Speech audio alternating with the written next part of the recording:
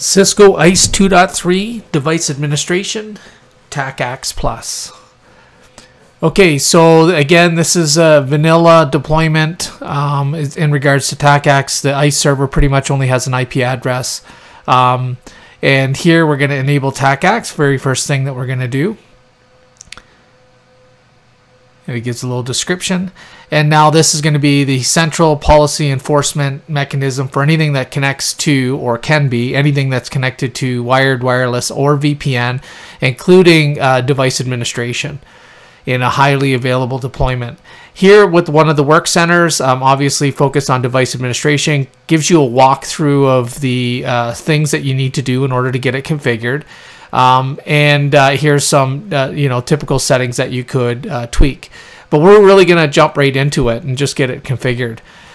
So the first thing we're going to do is create a couple of users and groups. So the first thing we'll do is create two groups. One is all devices admins, and then the second one would be all devices help desk. And we're going to use that as a element to determine what access we're going to give an individual when they authenticate, and then obviously authorize the commands to run.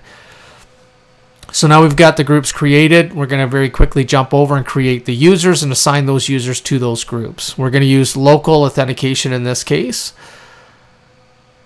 So here we'll do the all device admin user first, and then we'll go through and create the help desk user as well.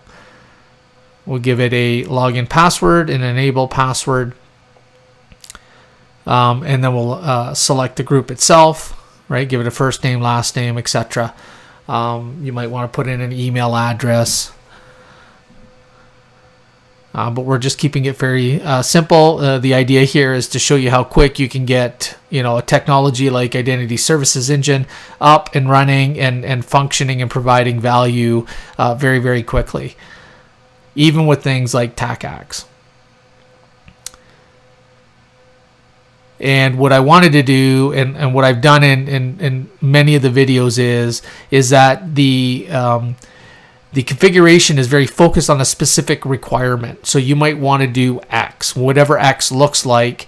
I try not to build off of a big, a bunch of pre-configuration elements that need to be there first before you can move forward. Now, some things need to be there, like IP addressing, etc. But the idea is that I want to show you from start to finish, right? You want to do TACACS. This is ISE. There is no pre-configuration from a TACACS perspective. How do you get it up and running, and how do you get a switch, for example, pointed to ISE, and then having people being able to log in and having command level authorization? And that's what we do. So now we're going into policy elements. So now what we want to do is define a couple of elements like command sets, the TACACS profiles. So the first thing we're going to do from a command set perspective is create two, right? Just like the groups. And we're going to create one for the all device admin, and then we'll create one for the all device help desk. And in the admin one, it is privilege level 15. We are going to give full access, so there is going to be no restriction whatsoever. And then the help desk command set will be restricted to a set of commands that we feel that user requires in order for them to function in the role that they're in. Again, you could be much more granular if you want to. You could add a bunch more commands. It's really dependent on what you want to do. Here, what we're going to do is really there's going to be 4 commands that the user's going to be allowed to use, and that's going to be exit, enable, show IP interface, and show IP route, and that's it. They're not going to be able to make any changes to the system itself, but they're going to be able to very quickly troubleshoot certain elements within the device that they're managing. And again, this offloads work from senior level folks, right, and empowers junior level individuals to be able to do certain tasks without the worry that they might do something a little more disruptive by accident, or maybe because they feel that they have the capability to do so, right? So we'll finish up here adding a couple of commands, and then we'll just reorder them and then save that out. Once this is complete, we're going to move over to the profile. And the profile is going to set things like their default privilege level when they log in. So for example, what we'll do is for the admin, the default will be 15 and the max level will be 15. For the help desk, for example, maybe we'll do something like, minimum privilege level of 1 and privilege level 7 is the max. Here I'm just reordering, and what you saw there was if you have two elements highlighted, obviously you can't move them both at the same time. Okay, so that's done. Let's quickly go over to do the TACACS profile. So what we've done already is we've enabled TACACS, right? That's the first thing.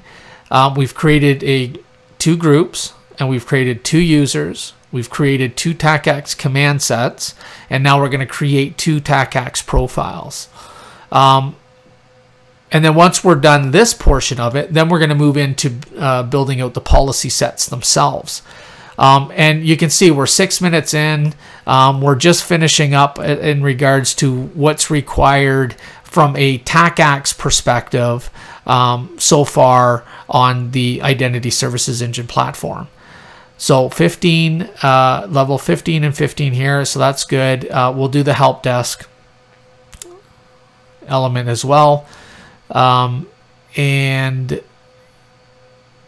here we'll do default privilege of 1 and then the, as mentioned, maximum privilege of 7.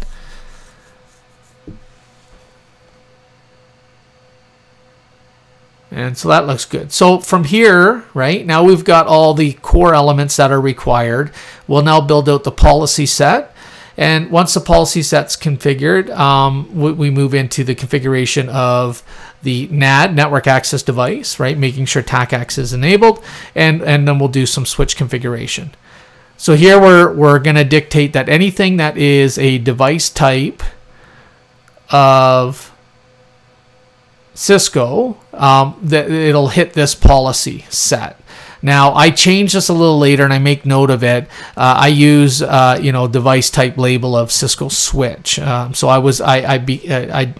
I'm a little more granular in the policy set itself. So let's modify the default authentication mechanism here, and we're going to just point to internal users as the store that we're going to use.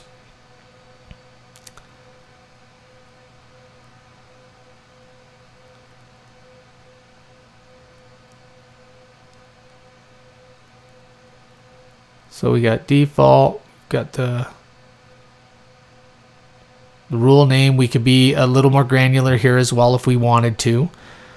We could add different additional conditions. In this case, there's no need to for this example. So now we have our authentication policy complete. Now we're going to move to the authorization policies, and this one now is where we're going to start using some of the elements that we created. So the first thing we're going to do is use the all device admin. The condition here is going to be all device admin.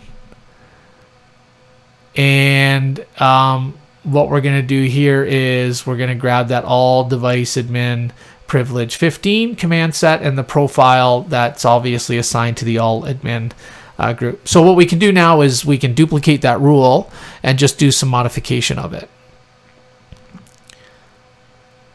In this case, it might have been easier just to start from scratch, but I wanted to show you the duplication of it, right? Because now I got to go in and delete some of the elements. But as you get more complex policies, or authorization policies, copying them certainly comes in handy, right? Because there's only a subset of the data that you need to manipulate. So now we assign the help desk element, so that's good. We'll save that out. And now we've got all of the core elements required for TACACS. But now we got to move it towards configuring the network access device to make sure that the switch itself is able to leverage ISE. So the first thing is we got to enter the device in enter the device into Identity Services Engine. But I've already added the device in the previous video. So this one is carried over a little bit, right? So I already have the radius portion. So really the difference would be you give it the IP, which I already did, right? And then you would check the TACACS box and you'd be done. The other piece now is now configuring the switch itself. So here's a copy of the configuration I have applied. So this is, we're going to copy this and move it in. I'm not going to go through each one of these commands to tell you each one and what they're doing. Certainly you can review it. You can use the guide to have a quick look at it. But this is going to give you a full working example of what we've done so far. The other thing that I did not add here is we're doing command authorization, and that was really the focus here. I did not include the authentication portion. So if you want TACACS, which you typically would want, you would also add login authentication, in this case default, because that's the default that we're using. But you would certainly add that, and that way then you're not only getting all the authorization components, but also getting the login data as well as being authorized. So we're just logging in, right? So again, I've already applied that configuration that I showed you in the text file, and I'm logging in just to see what access that individual has. So the first thing to note here is that I did change that device list to include that switch parameter, right? So a little more specific, and I talked about that earlier in the video, but I made note there as well, as you saw in red. Okay, so let's log in here. We can start seeing things from an authorization perspective start showing up. And now we've logged in, and we can see we're privilege level 15. That's great.